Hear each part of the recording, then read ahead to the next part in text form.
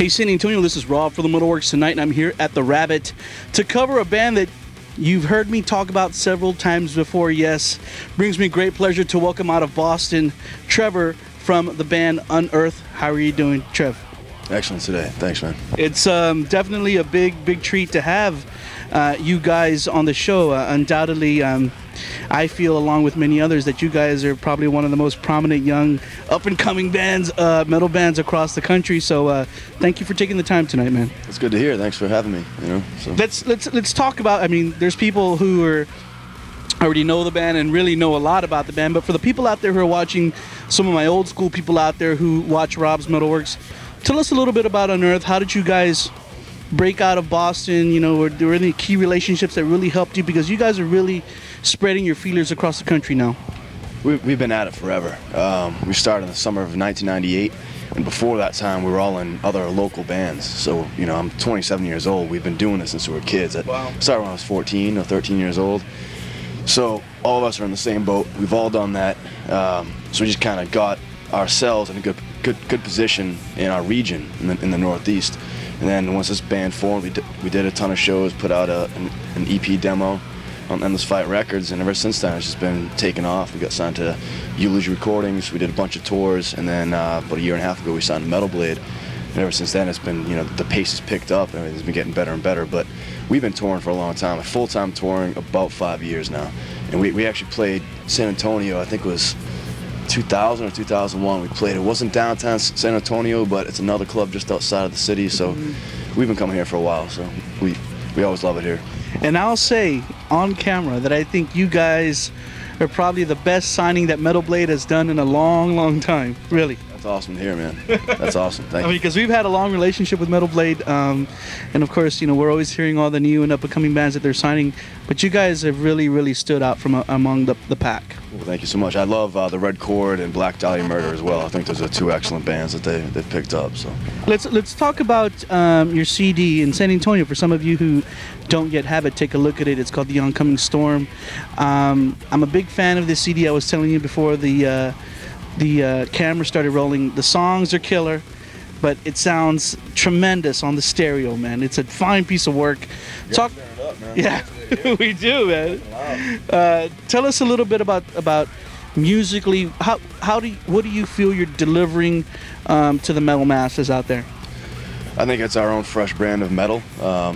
We all grew up listening to bands like Testament, Pantera, Sepultura, Slayer, and also bands like Earth Crisis, the Dead Kennedys, Minor Threat, more of the hardcore side of things.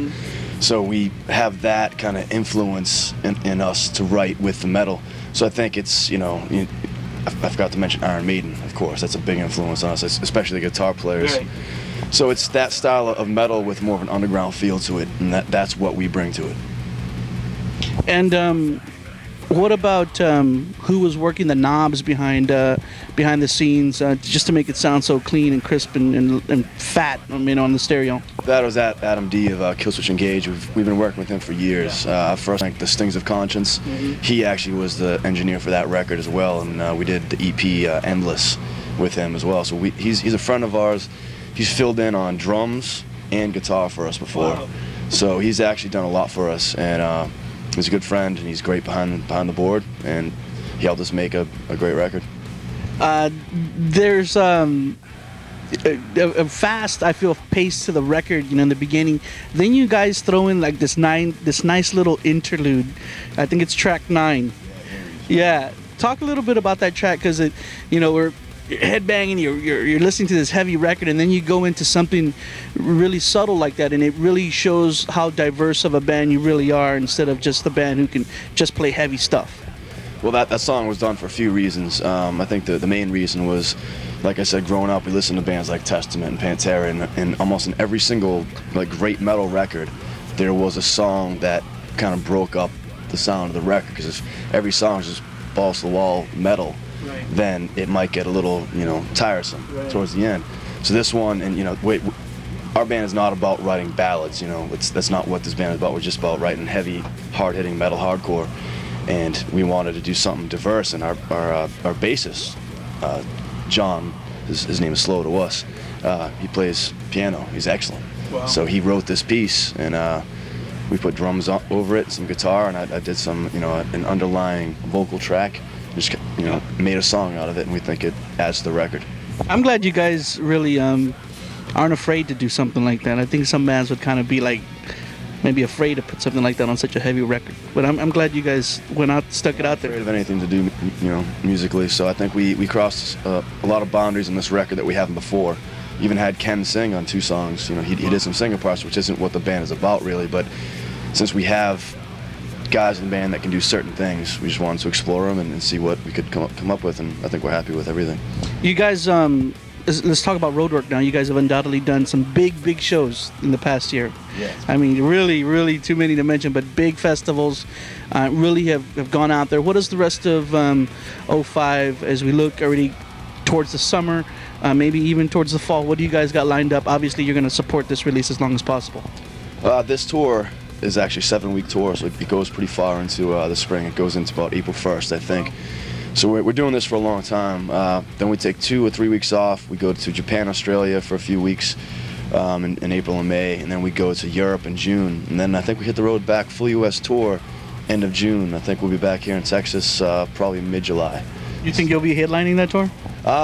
It's a festival tour. Okay. It's not totally confirmed yet, the entire package, but you will hear of it in the coming weeks. Cool. And it's going to be like almost like a second stage type Ozfest tour that's going to tour the country.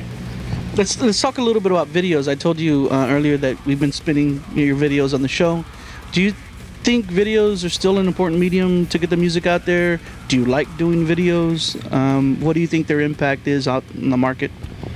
I think that videos are very important. I don't think it's any secret that once Headbangers Ball went off the air in 1994, metal kind of went, took a nosedive. And then this, garbage became popular for, new metal, whatever the hell it was. But I think videos are very important. It gives people a chance that wouldn't normally see these bands in the underground live, a chance to kind of, relate to these bands, see what they look like, see what the band was thinking about when they wrote the song with the concept of the video, or even just see the band go off live on camera. And I think that that's something that I grew up watching. I was 11 years old watching the first Pantera video, and stuff like that really is important. And I think that it should continue, and shows like yours, I think, definitely help a lot too. So it's great. Cool. Love to see it. Let's talk about your website too. I was just on there today. I like the website. It kind of correlates with the concept of the cover work and stuff like that. What can fans expect when they go to the website? It's a good site. If you have a slow connection, you might be kind of screwed. But a lot of flash on there. But dial-up won't help. But it incorporates the artwork from the record. It's got a lot of pictures from this Summer Ozfest. Also some pictures from the Damage Plan Hatebreed tour we did last spring. We actually have to put some new pictures. We have a ton all backed up. It takes some time to put it up there because we do it all ourselves. I update the news about once or twice a week, all the show dates. I've noticed that you guys are always kind of putting new stuff up there for people to kind of keep tabs of what's going on. Exactly. You try to stay on top of it so people know that you actually care about what you're doing as well, instead of just going out there and touring. I mean, we have fun touring, but it's also good to actually talk back to the people, like, oh, thanks for the show last night or the past week of shows. It was great. So I think that's important. Cool. Trevor, is there anything we missed, man? Any last words you want to share for the people out there as we kind of close out? Come see us live. Get the Oncoming Storm, our new record, and we'll see you guys this summer. Remember San Antonio, the CD, just like Trevor said, is called The Oncoming Storm. Take a good look at it. Go out to the record stores and pick that shit up. Undoubtedly, it will rock your house. Remember, you saw UNEARTH on Rob's MetalWorks. Don't go anywhere. We got some live stuff coming up next.